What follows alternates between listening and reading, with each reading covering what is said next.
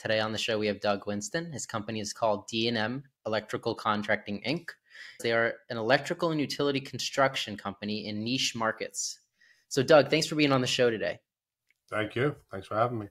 So we were just talking about a pivotal moment in your life. It all starts in the beginning. I was 17 years old, getting ready to graduate from school. Everybody was picking what college they were going to. I was told by my mother, well, you're going to college. And she would say, what do you want to go to college for? I'm like, I don't know. She would probe and, well, what do you want to do for a living? And every time I came up with something, she'd say, that's a hobby. That's not a career.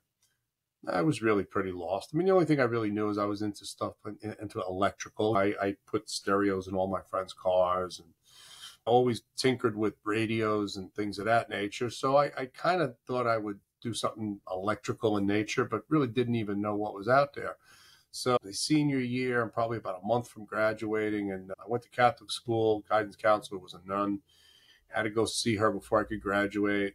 She comes over and she picks up my folder and she goes, let's see, Mr. Winston, what do we have here? You're going to Westchester Community College for Electrical Engineering Technology. She goes, what kind of a bullshit course is that? I'm like, excuse me, sister?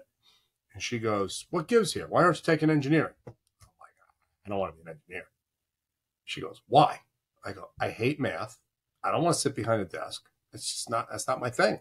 She's like, wow, you could be a field engineer. I'm like, I can't envision doing 4 years of school of math and engineering. It just doesn't appeal to me. So she starts like drilling down. And what do you like to do? What do you do when you leave here today?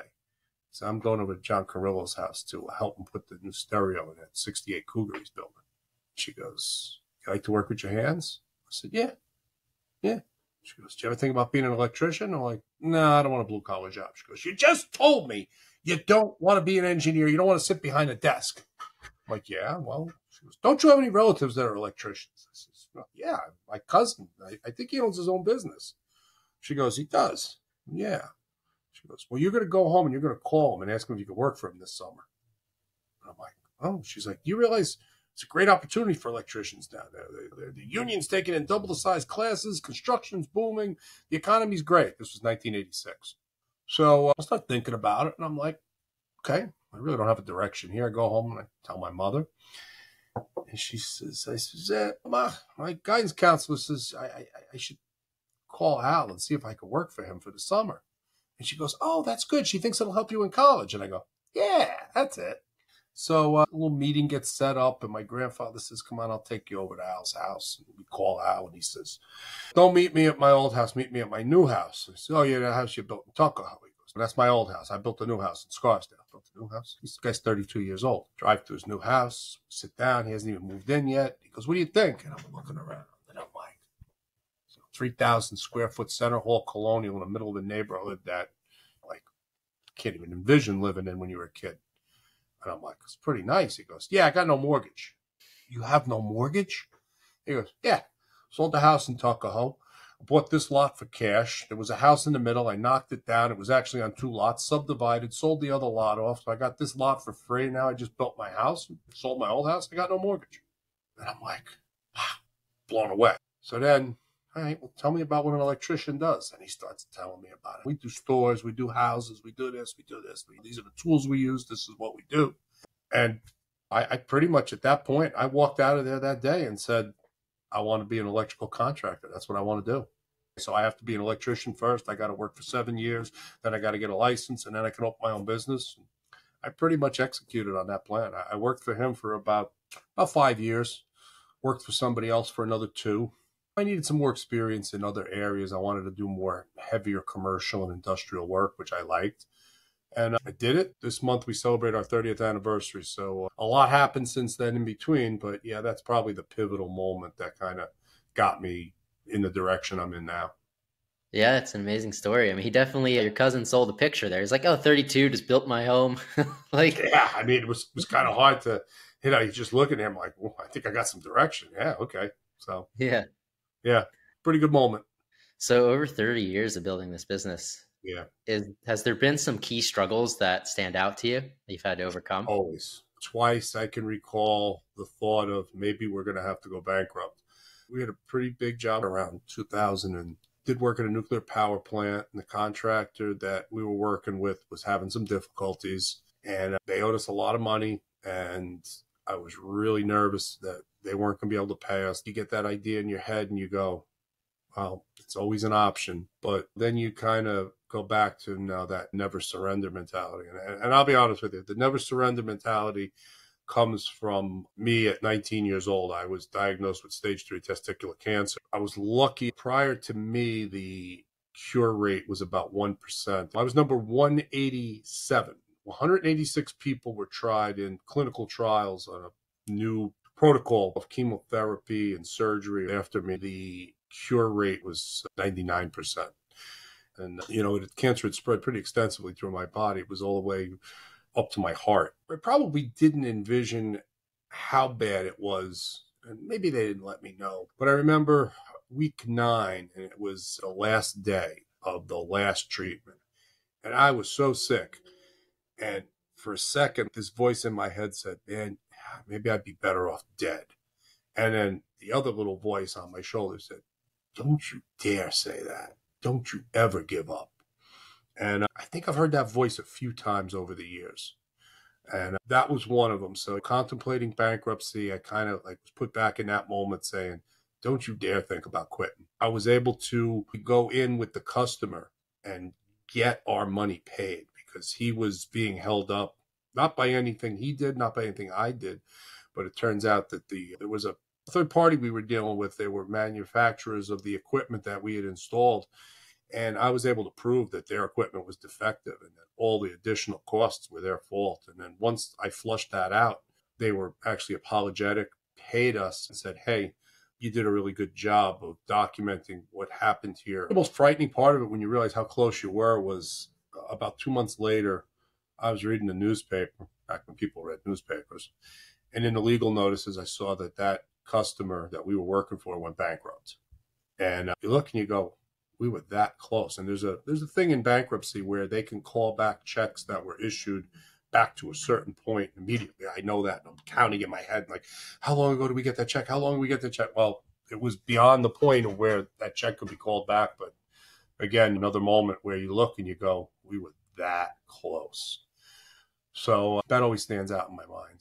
I always hear the discussions about being uncomfortable, and you need to be uncomfortable to grow. And there's truth to that, but you need to have a level of comfort in knowing that you're in a position to take on more risk. Otherwise, you're just being reckless. I can't tell you how many people have come and gone in my industry that all come in and kind of make a comment to you as to saying, you're very conservative, the way you run things. Okay, I don't see it that way, but that's fine. You go online and you look at all these people are business consultants. I'm a consultant. Okay, what have you done? Well, I worked for this company. But what'd you do? Did you ever make any money? How much money did you make? Well, that company I wasn't in a position to do this, but now, because I could see what should have been done in that company. Now I could tell you how to run your company. Okay, that's great. So what are you going to do for me? Oh, we can increase your sales by 300%. So what? Increasing sales doesn't mean you're going to make money. Where's profit margin? Where's the resources coming from? You're going to lend me the money? What money? The money. You don't increase sales 300% without an increase in cash flow. Where's that money coming from? You lending it to me? What's the interest rate? What's your vig on the deal? And they just kind of look at you like, huh? I've never let us get into a position where we've overextended ourselves, but we've had times, and again, where you get into a situation where maybe a job creeps and gets bigger and bigger and bigger and bigger, and it's bigger than what you wanted to do. And you know what? Luckily, they've always worked out to a point where we've landed on our feet and we've made money and we got out of it alive. But there's a lot of times where you're looking and you go, if we don't get paid this money, we could be out of business. And you know what? It just, in the beginning, it's terrifying. And you kind of do this like, oh my God, what are we going to do? And then as you get older and more experienced, you go, I know what I'm going to do. I'm going to go over there and I'm going to get my money. And that's it. You walk over there and you literally, and when I say get in someone's face, I don't mean get in there. I don't mean you're going to go beat them up. Not that that hasn't happened over the years, but at this point in life, I'm going to email the CEO of that company. He doesn't know what's going on. His project manager is jerking us around because he made the mistake. And you know what? I'm going to talk to him as the owner of the company, And next thing, there's a dialogue going on. And before you know it, oh, I'm getting paid. And oh, that guy doesn't work there anymore. Okay. Because you know what? People who've been in business for a long time don't always know what's going on behind the scenes. Fly-by-night companies, well, they're out there. But most decent companies that you're going to work for have good leadership. And sometimes that leadership's not available. They're not aware of what's going on. And it happens in my own organization, too. Don't get me wrong. It happens. But yeah, those are situations where I can tell you where I saw failure was that close away. But look, it's a decision. Do you want to give up? Do you want to quit? And I always go back. I remember there was a T-shirt when I was a kid that said, tough times don't last, tough people do. You got to remember that. It's going to get better as long as you are doing everything you can to make sure it gets better. It's not going to get better if you just ignore it, but it will get better if you take action. I agree. There should be a level of comfort within your business. And those who say that they get comfortable with discomfort, the point of having your own business is that you can afford a level of comfort. And taking on the risk, I think it's pretty interesting. Entrepreneurs, we're seen as risk takers. We take the risk of starting a business, but after we start the business, we don't want to lose what we've created. You take calculated risks. There's a big difference. It's like walking a tightrope or walking a tightrope with a net under you. Well, what's the point of walking a tightrope with no net under you? Ooh, it's dramatic. Ooh, it looks good. Is somebody going to pay you a couple of $1 million to do it? No, it just looks cool. Okay, so maybe you could walk the tightrope with the net under you and have the camera just pan up so you don't see the net. There's always a way. There's a way around everything. If there's no reward for the risk, you're being reckless.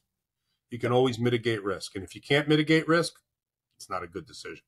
What would your advice be to somebody wanting to start their first business or some of our young entrepreneurial minds out there? So today, it's a lot different than it was years ago. Typically, I would say you need money to make money. And that's always going to be a rule. But in this day and age today, we live in the internet age where you could somehow create an app, if that's what your thing is, and you could sell that app. And you could pretty much do that without any real cost other than your own time. So again, it depends what your skills are. The first thing I always tell people, stick to what you know. It's the key. I think I learned that in high school in creative writing, where they go, write about what you know. And I think it just follows through into business. Stick to what you know. It's like me turning around tomorrow and go, I'm going to become a farmer. I don't know anything about farming. Okay. And I don't care if somebody says there's tons of money to be made in farming. Well, here's the thing about that. And that's the one thing that I can't stand today about career advice. If you're not interested in something, you're never going to learn. I remember my daughter went to an all-girls high school, and the principal was a research scientist. And she would stand up at like parent-teacher nights and go, we need more girls in research. And I would say, we need more people in jobs that they're interested in. We can sit here and force people to memorize things for the sake of standardized testing. But if they don't care about it, they never truly learn it, nor are they ever going to want to do it for the rest of their life. So stick to what you like. Find your passion, and I don't care what it is. Whatever that passion may be, find how you monetize it. There'll be a way. It may be conventional. It may be unconventional. Look, I took a conventional path. I went and opened a business that required me to take jobs, hire employees, grow incrementally. There was no going viral overnight and all of a sudden people are going to throw money at me. Not the way I went. Now, by the same token, in the day and age of the internet, you can come up with something tomorrow that goes viral and 1 million people see it and everybody wants it. So it's out there, but by the same token, as good as an idea is, you still need money to implement it. So unless you're writing code, creating apps or things of that nature, no, don't get me wrong. I know plenty of people who are they run websites where what do? They sell direct. So they have a really good website and they do a really good job about advising people about buying X. And all they're really doing is purchasing X and selling it to you for X plus 10%. And they don't expend any money. It's direct sale. They buy it, have it shipped to you, and they make their vig on the deal. So credit cards, money in, money out. So those are options. Those are very real things. For me, I've never been involved with any businesses of that nature, only because, again, I stick to what I know. That's the key. I mean, I have 3 different companies that are underneath very similar awnings. We have D&M Electrical Contracting as our parent company. I have D&M Utility Construction, which just basically has that utility work portion under it. And then I have another company called Northeast Utility Equipment Repair that I have with a partner. And what is that? Well, I have a fleet of trucks.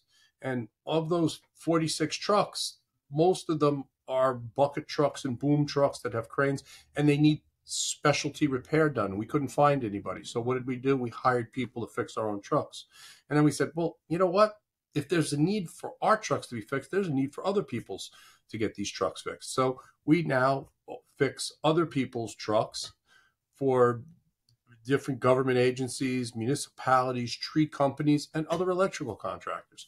It's a niche market, and there's really nobody else doing it. So riches are in the niches. Try to find. If you do the same thing everybody else does, you really only can compete upon service and price.